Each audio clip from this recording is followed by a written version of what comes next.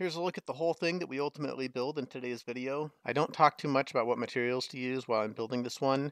Just be smart about it. Remember, magma is very hot and you'll need steel for anything that touches it. Tiles and stuff, obsidian and ceramic work well. In places where there's hot igneous rock, you don't really need steel anymore, but it's still a very high temperature, so go with something like iron. I used steel for the aqua tuners. Also, I should mention that I was using the sandbox to make this. I think it would be pretty challenging to do with actual duplicants. I mean, definitely doable, but it would be challenging.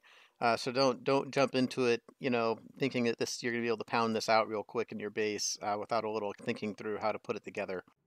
This video is about melting regolith to generate power from the heat. This is the final product I came up with. It uses one rail of regolith, and you should be able to get 3 rails of regolith continuously from your meteor showers.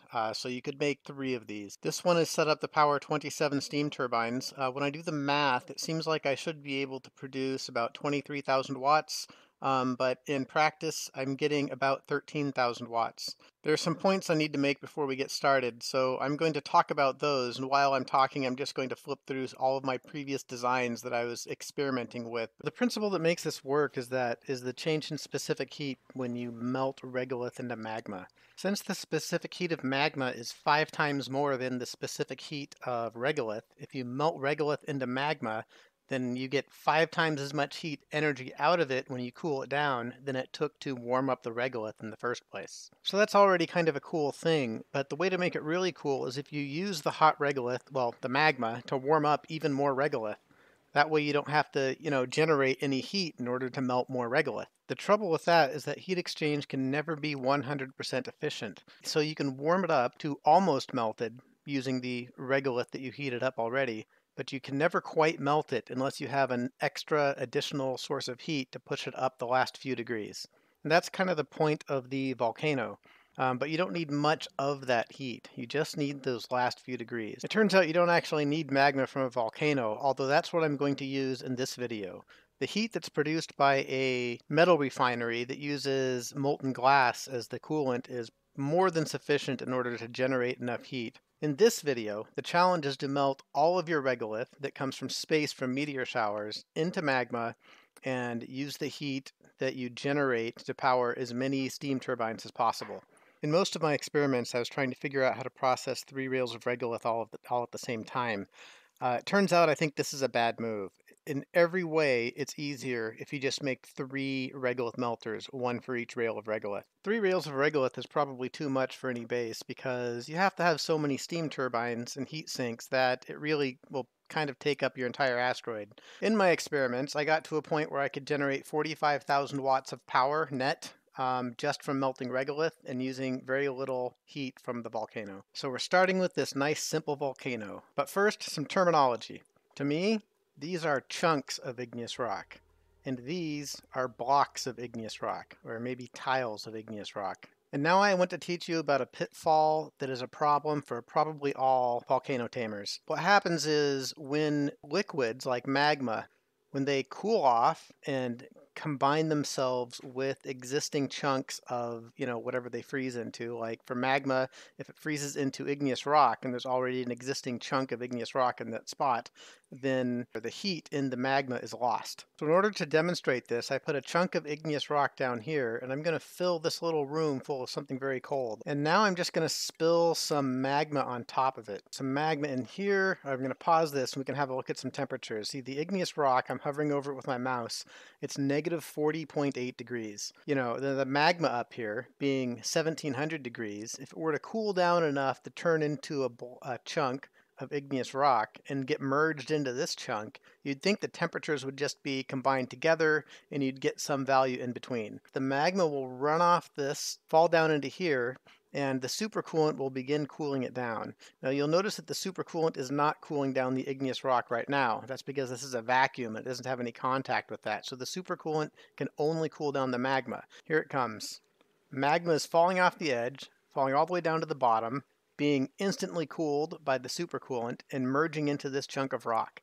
Now I'm going to hover over it with my mouse. You can see the mass of the rock is increasing as the magma gets added to it, but its temperature is staying exactly the same. This is an important dynamic to understand really anytime you're working with magma and you want to keep the heat energy. There's a couple of ways to avoid this problem. One of them is to make sure that the rock that magma might merge into is the same temperature that magma freezes into rock. The other way is to make sure that magma never melts into rock like this. In this build, I use the first of those two options. All right, it all starts here with just a simple volcano. So the very first thing we need is a way to melt the regolith that arrives at the volcano. The first time we turn this on, the regolith won't be preheated, so we need a way to get a lot of heat into the regolith quickly, or else it will just take forever to get the whole machine started. I'm making the insulation out of ceramic. I'm going to make a column of obsidian tiles, 2 of them next to each other, and then put in a couple of temp shift plates in order to sort of push the heat into those tiles. So this part of the obsidian will be very hot all the time, but we don't want very hot all the time. We only want very hot when we're first turning on the machine, because we really just want to heat the regolith just enough to turn it into magma and not anymore. If we heat it too much, then we're using more heat than necessary. So in order to do that, I'm going to extend this into a very long column. Now the idea is, so this part up here is very hot. So this tile will be very hot, but this one will be cooler, and this one will be cooler, and this one will be cooler. Assuming that there's regolith moving through this, it'll keep the bottom a bit cooler, and the top will stay very hot, and somewhere in between, the regolith will hit a point where it's hot enough to melt into magma, and then fall out of these tiles.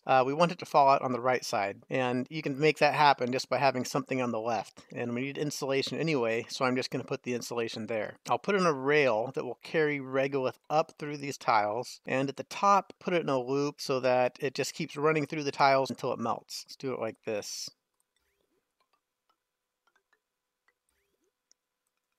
There we go. So regolith will come up this tower, heating itself very slowly, and if it gets this far, then, well, it just needs to be heated quickly in order to get the job done. So it goes into this loop and runs in a circle until it melts. I don't want the regolith to melt right at the top, then pop up through the tile. I want it to always come out the side as magma.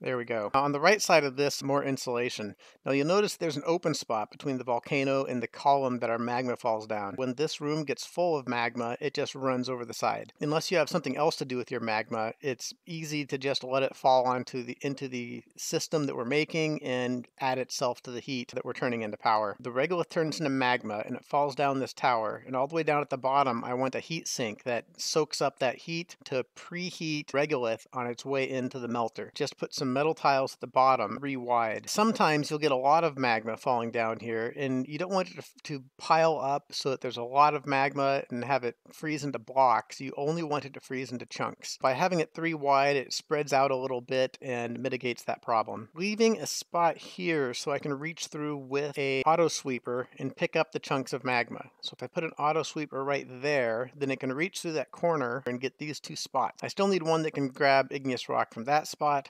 I'm just going to use another auto sweeper for that. That one can get that spot, and this one can get these 2 spots. These metal tiles down here are the heat sink, but we need something with a very high heat capacity for this. One of the things that will happen is sometimes this will get too much heat down here. It won't be cold enough to freeze the magma into rock, and so the magma will pile up until there's too much of it, and when it does freeze, it will freeze into a block. The way to deal with that problem is to have a heat sink with so much heat capacity that its temperature can only change very slowly. So even when there's a lot of heat going into it, it doesn't heat up very much. So a temp shift plate has 800 kilograms of mass, but even so, its heat capacity is only 0.5.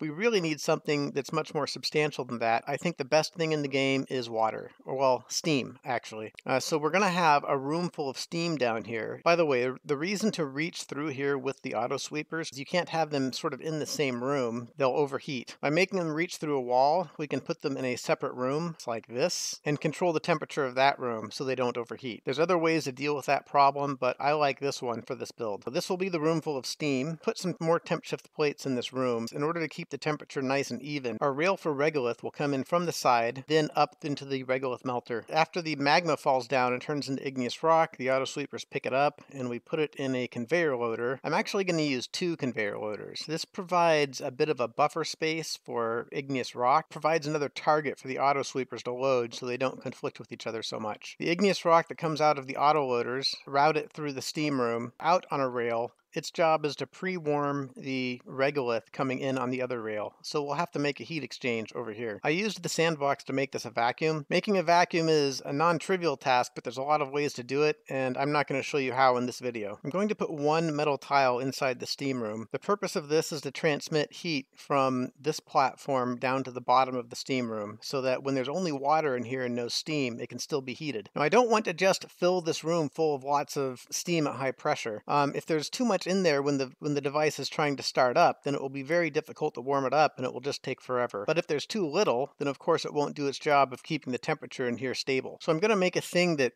figures out sort of dynamically on its own what the right amount of steam is. Thermosensor, and I'll have an input for water. Put a liquid shutoff here to control when the water flows in. Connect that to the thermosensor. Of course it won't work unless there's a little bit of something in the room. Right now it's a vacuum, and so there's nothing for the thermosensor to take a temperature of. So I need to put a little water in there to start. I'm just going to use this Atmos sensor so that I can control it manually.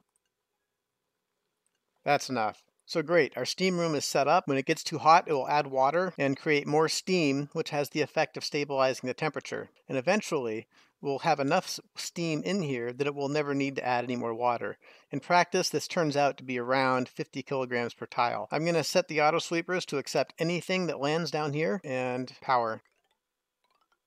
Eventually, we'll have active cooling for this room. Lay the pipes. I want to fill this room with chlorine. Chlorine has a very low conductivity. The hot igneous rock that's in this room won't give up as much heat as it otherwise would. There we go. That means when you build this room, you're probably going to want to put a vent in here. Something like that, so that you can get the chlorine in. We're almost ready to turn this on for the first time. The last thing that we need is a heat exchange. When the igneous rock comes out this rail, it needs to warm up the regolith that's going in on that rail.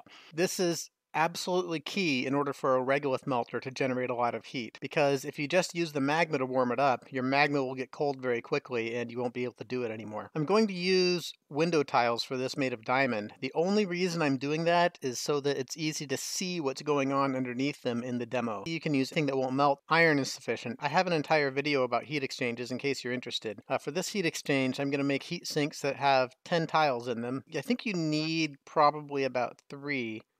To be on the safe side and make this really efficient, I'm going to use 4. We'll see how that goes. These are the heat sinks, all of them together as a heat exchange. This is the rail for the regolith, and I'll just wrap it through the heat sinks like this. This is the rail for the... Oh, I didn't do a good job.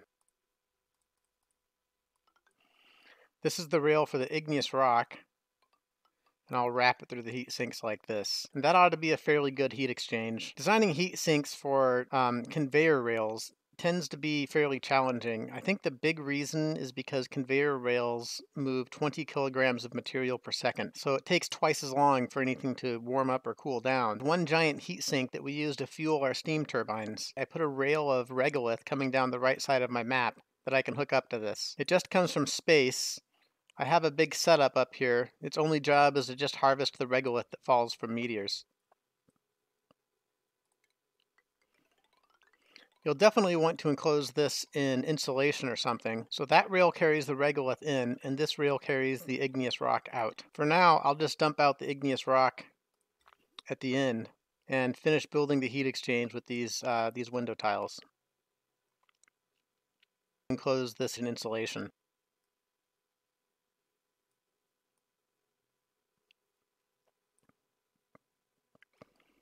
All right, let's try it out. Regolith is coming in on this rail. The regolith has reached our heat exchange part. Oh geez, let me change my UI settings so that the user interface is bigger so you can read it. Sorry about that. Now the regolith is going up through the obsidian tiles, and those get increasingly hotter and hotter. But the regolith hasn't been pre-warmed right now. It's not hot enough to melt it. When it gets all the way to the top, these tiles are actively kept very hot. The regolith is melting, and when it melts, it pops out the right side of these tiles as magma. You can see these drops of magma falling down the tower. This has a secondary benefit. As it falls down, it's in contact with the obsidian, so it will drop off its heat in the obsidian tiles until it freezes into igneous rock. There it goes. It froze into igneous rock and it will fall the rest of the way down. This is very beneficial because it means the igneous rock that's falling isn't even as hot as it needs to be in order to turn into magma.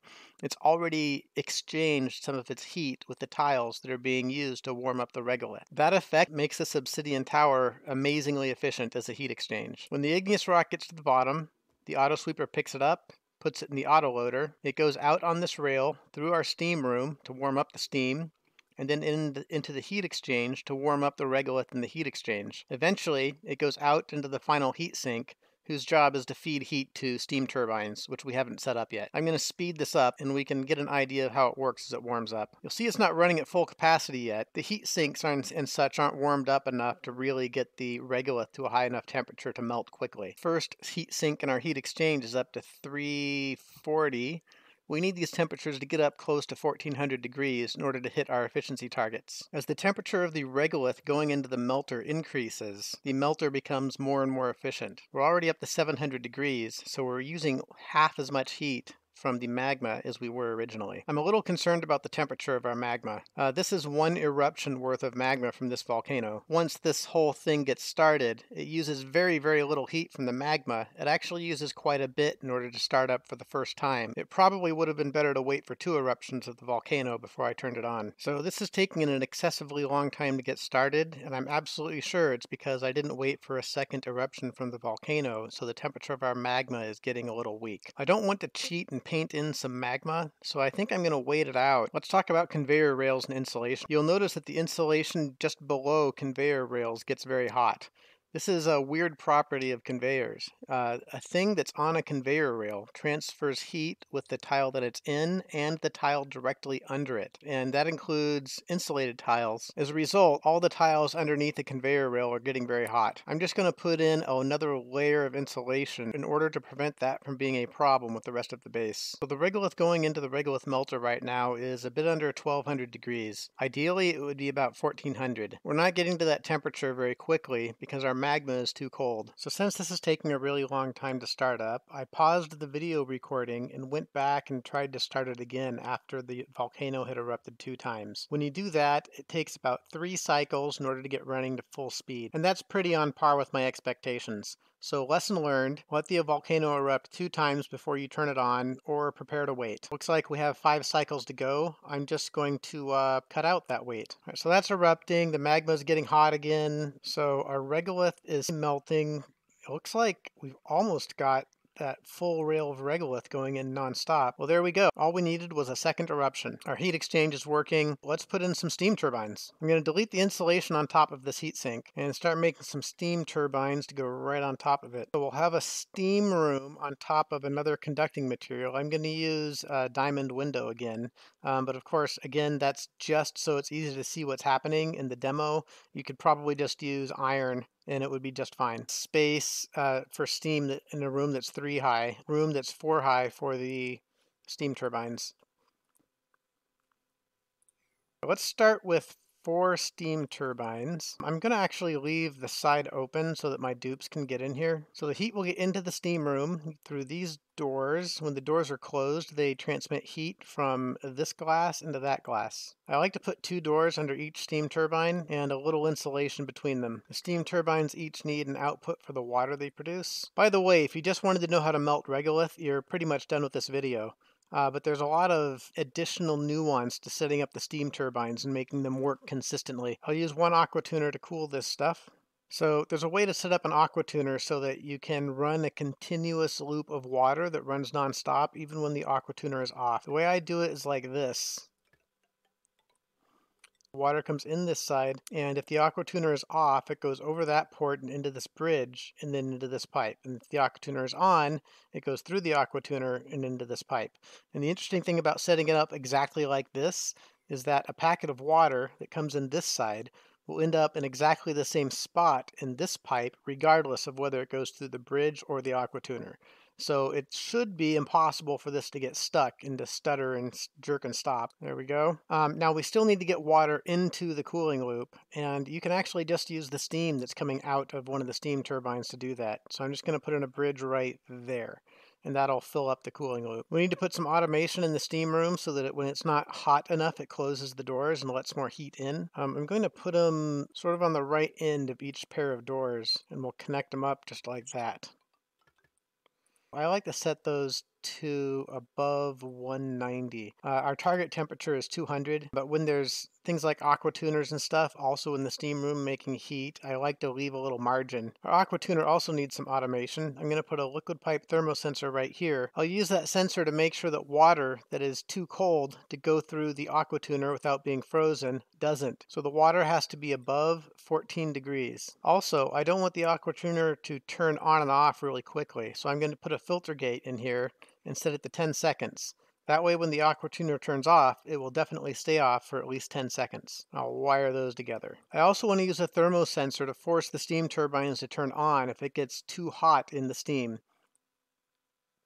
So this thermosensor will turn this steam turbine on if it's too hot, no matter what, even if we don't have to generate the extra power. Right now, this seems like a strange thing to want to do, because how is it going to get too hot in the steam? But as the build progresses, you'll see why it's necessary to have this check in place. Set it to 250. Now I'll set that up for each of the steam turbines. Now I want to wire all of this up for power, but I also want my dupes to have access to these rooms. So I'm going to create an airlock over here on this side, and I'm going to run a heavy watt cable through the airlocks in order to do the wiring. I'm just going to use a fancy viscogel airlock. I made 2 membranes with a vacuum in between so that heat can't escape from these rooms.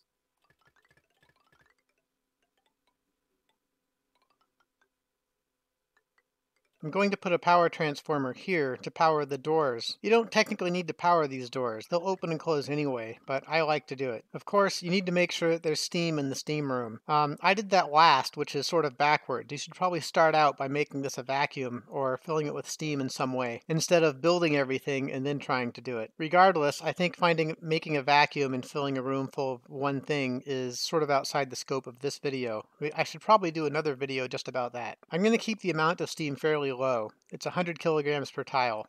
There's a reason for this that I should probably talk about later. Okay, so our steam turbines are ready to go for the first time. I see the steam turbines won't turn on because of the thermosensor I added for automation. I intended to add batteries to control the steam turbines later, but apparently with the automation set up this way, I need to put them in now. So I'm going to put a battery over each steam turbine to control whether it turns on to generate power. You know what? I'm going to put them much higher to accommodate some more space that we're going to need for something later, way up here.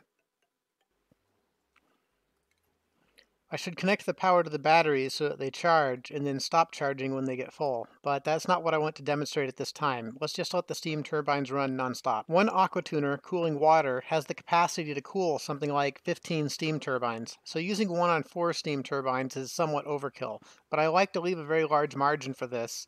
And there's a good reason for it that will become apparent later in the build. As you can see, the doors are doing their job, letting heat in from the heat sink to warm up the steam to near 200 degrees. This will keep the steam turbines running at their capacity. So the cooling loop is filling up with water, so the aqua tuner can keep the atmosphere in here with the steam turbines cool. That's the basics of the steam turbine setup. I'm just going to repeat this as far down the heat sink as I need to in order to reach about 20 kilowatts of power output from the steam turbines.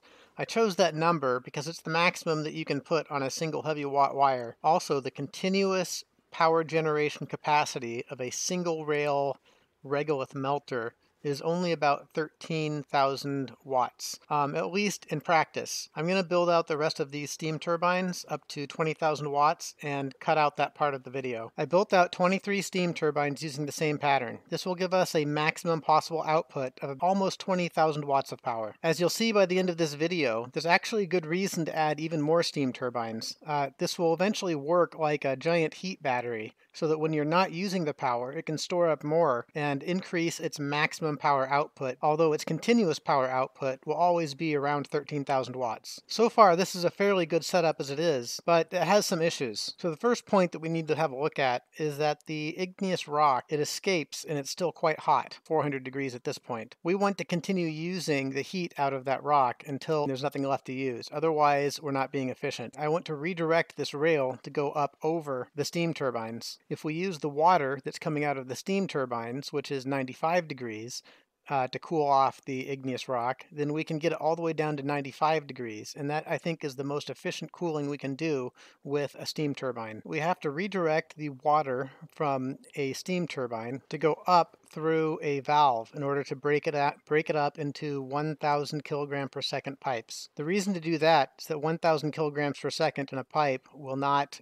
turn into steam and break the pipe until after it exits the pipe. We'll set that to 1,000 grams per second, and then we can direct those pipes up through a different heat sink, and then back down into the steam room. I see now that I've made another mistake, and I've routed the cooling pipe incorrectly in order to make this possible. The water comes out of the steam turbine here, goes through the liquid valve to break it up into 1 kilograms per second in each of 2 pipes. Run through some kind of a heat sink, like that, and then the 2 pipes go back down into the steam room, come out the vents. And I'm just going to continue that pattern all the way down for all of the steam turbines. This is what the finished product looks like for 3 steam turbines. Notice I had to reroute my cooling loop because I didn't do a good job of that earlier. I'm going to build it out for the rest of the steam turbines, and I'll cut out that part so you don't have to watch. Alright, I finished building all of that out, and this is what it looks like.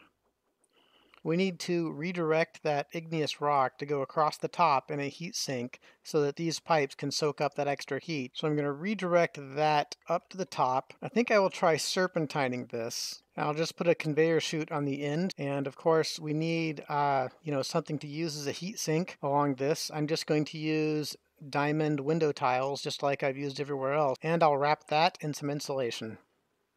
Since I have this rock exposed to the air, I'm also going to wrap that in insulation in its own little chamber to keep the heat from escaping into the base. As you can see, the hot rock, oh boy.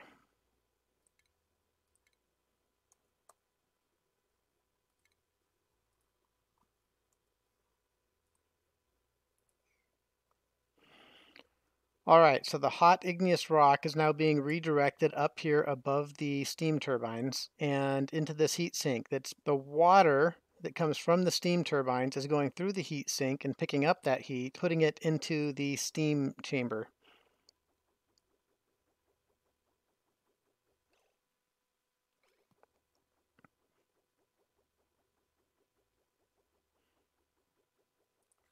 At the moment, the heat sink isn't warm enough. In fact, it's cold enough that it's really becoming a problem for the steam turbines. It's cooling down the steam instead of warming it up. But once enough rock has passed through this, that won't be a problem anymore. All right, I'm going to speed this up and let it run for a while, and then we can have a look at the results that we're getting. I let this run long enough to reach a pretty fair equilibrium. The igneous rock is coming out of this last heat exchange at 93 degrees. The steam under the steam turbines is very close to 200 degrees, which is just what we want. So we still have some issues to deal with, and then some polish to put on the entire machine. The first issue is we're using this to power things in our base, but it's sort of just running freely right now. We need to choke it so that we only make as much power as we need, and we kind of save up the energy when we don't need it. That's kind of tricky to do because we have a supply of hot rock that's going through it all the time. If we just turn off the steam turbines, then that rock won't get cooled off, and it'll end up piling up out here at something like 1400 degrees. If we just prevent the rock from moving, then the steam turbines will cool it down, and then when we need the power and we turn them on, they won't have any heat to work with. If we do both of those things at the same time, where we turn off the movement of the rock through the heat sinks and we turn off all of the steam turbines, then that does 2 things that I dislike. One of them is that it turns off something like 20 kilowatts of power to your base all at the same time and then turns it back on again, and you have to manage that in your power grid. The other thing that it does is it doesn't prepare the steam turbines so that they're ready to go at full capacity when you do need them. You could take that idea another step and incrementally turn off some of the steam turbines as you need less and less power, but then you have to somehow keep the rock moving, but but a few steam turbines don't have the ability to cool the rock off all the way. Then you have to stop the rock sometimes, and this becomes very, very difficult to do with automation and keep it all balanced. Another problem is that the rock that's coming out is still 93 degrees.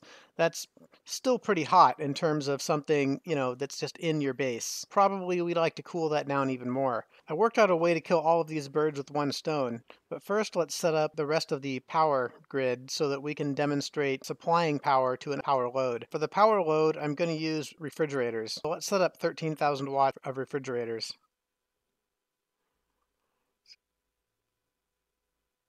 And we'll connect all of those to power.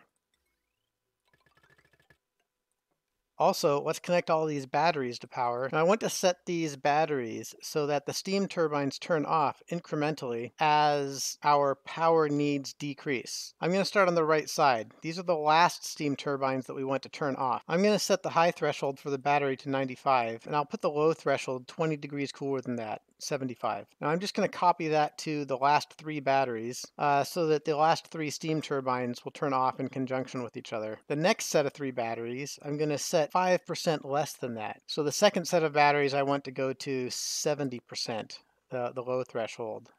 And I'll copy that to those three. And the next set of three batteries, I want to go to 65%. The next set of three is 80 and 60. The last two on the end can be 5 less at 60 and 40. Now to demonstrate that, I'm going to cut off some of our power load so that we're able to make more power than we're using. First ones to turn off should be down here on the end. That should manage the steam turbines so that they're only producing as much as we're using. Okay, our first couple sets of batteries have turned off their steam turbines, so we've found a balance with these first 5 steam turbines off. Of course, now we're not doing as much cooling.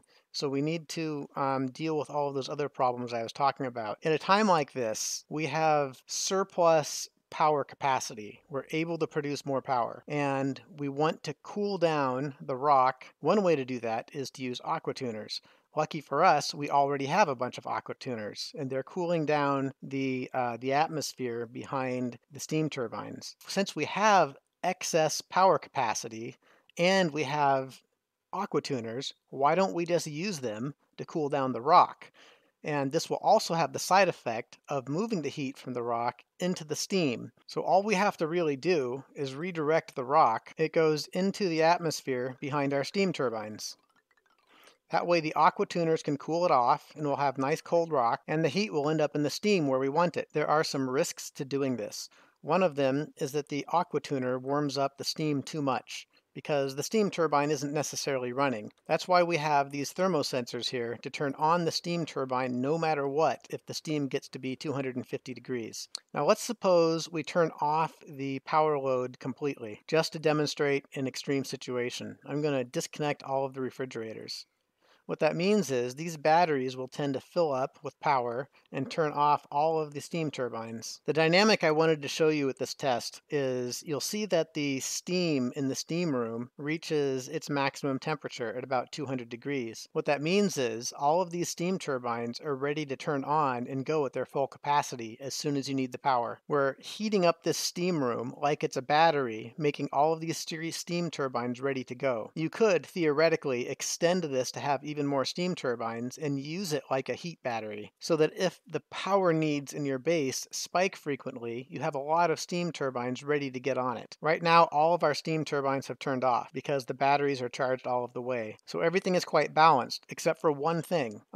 When you're not using a lot of power from these steam turbines and you're not cooling down the rock at all for a long time, then you can get a situation and then goes into your steam turbine room at an extremely high temperature, and your steam turbines will overheat and everything is going to get broken. The way to deal with this, once these rooms are all up to temperature, turn off the flow of rock. The way we know that all of the steam is up to temperature is if these thermosensors are all green, meaning all of these doors are open. We're going to add a bunch of automation now to detect that and turn off the rock when that happens. Well, the way that's really convenient to do it in the sandbox is we'll just stick some NOT gates on here, on each of these, so that when all of them are open, the output from the NOT gates turns green. And we'll just run an automation wire across the outputs of all of those NOT gates. And we'll send that up here to a shutoff. There. Once our steam heat battery is all charged up, then these doors will open and the flow of rock will be cut off. All right, so let's have a look at the high power behavior, connecting all of these refrigerators again. That will start turning on the steam turbines from right to left. So I think that's all we need to do with the steam turbines and power management. It seems like we're overloading the circuit, and I'm not sure how that's happening. Potential power consumed is a little over 20 kilowatts. Oh, that makes sense actually, because I have aqua tuners on the same circuit. That's a manageable thing if you use a more sophisticated power grid. And I don't want to get into how to do a power grid right now. All right, so we've introduced another problem, unfortunately. When we stop the flow of rock, the rock piles up here, magma. I'm a little bit surprised by that. Oh, you know what? I was supposed to put a temp shift plate right here. Wow, putting one in there now, if I'd forgotten it and I was not using the sandbox, would be a mess.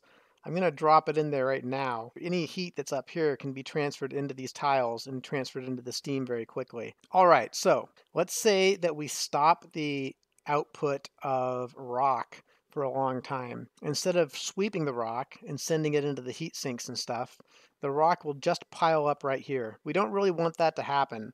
I would much rather that we stop putting regolith into the melter so that we don't just have a giant pile of rock for no reason. I'm going to control that by putting in some automation. Surprise. I'm going to put in weight plates, made of steel, of course, because it's very hot over here, to detect when rock is sitting in any of these places. When there is a pile of rock here, I want to stop the flow of regolith.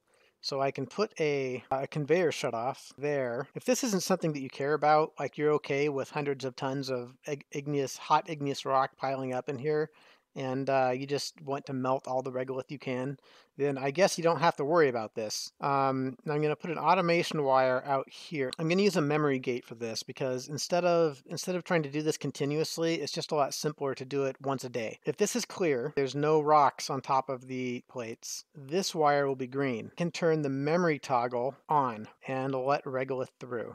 Like that. I'm going to run it around this way, just like that. And once a day, I'm going to turn the memory toggle off so that it turns off the regolith until the weight plates are clear. In other words, until all of the igneous rock has been moved. Active duration, we just need to click it on once a day. That's it. So another thing that will happen is the magma eventually in this room up here will start to overflow. The problem is, while this is erupting, you can get an entire eruption full of magma down this chute all at the same time, and it will overload.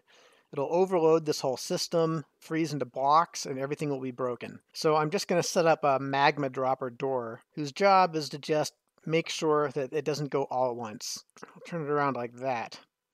So I'm making a timer right now using a buffer gate and a NOT gate pointing opposite directions. There we go. Now watch what this does. I'll slow it down. Every 5 seconds, the red wire just flashes green, just like that. And the green wire also flashes red every 5 seconds. Just enough to flash, and that's all. And you can change that duration just by changing the time on the buffer gate. Now I'm going to capture that green flash with a buffer gate so that I can open the door for just as long as I want to. I want this door to open and close quickly, so I need to connect power to it. Now let's watch what happens. So every time the timer goes off, this buffer gate captures that green flash and turns green and opens the door for 1 second, just like that. Now, when the magma room fills up, then I can open this door just long enough to let a little magma through at a time and not all of it at once. I think the sweet spot for doing that is more like 0.7 seconds and not, 1 second. And I don't want it to go every 5 seconds. Let's do it every 60 seconds. I think that's everything. Oh, I have a problem down here. I didn't cut off this rail. Oh, the only thing that's left is to add cooling to this. I mean, I guess I'll do that. I'll set that up and I'll let you see it. But I mean, it's just a matter of setting up an aqua tuner in the steam, right? So no big deal. Okay, I've got that aqua tuner all set up. Nothing to it. It just has a cooling loop. It's set up with a liquid pipe thermosensor, just like all my other aqua tuners. And the automation has a filter gate so it doesn't turn on and off all the time. So there it is working. I think that's the entire setup now, finally. And since you can make 3 rails of regolith from your meteor showers, you could make 3 of these. So that's 39,000 watts. I didn't really finish the magma dropper here. It's really good to put another tile in so that you don't get, if it's deep, you don't get a whole bunch all at once. You only get a little at once. And it might be necessary to put in a hydro sensor down here, because if you happen to have a bunch of magma piled up down here, you definitely don't want to be adding more to it. And you can use that hydro sensor to turn the doors off by connecting it to that wire. So whenever the hydro sensor is green, it turns off the magma dropper door. So if it's above 0, I think that's it.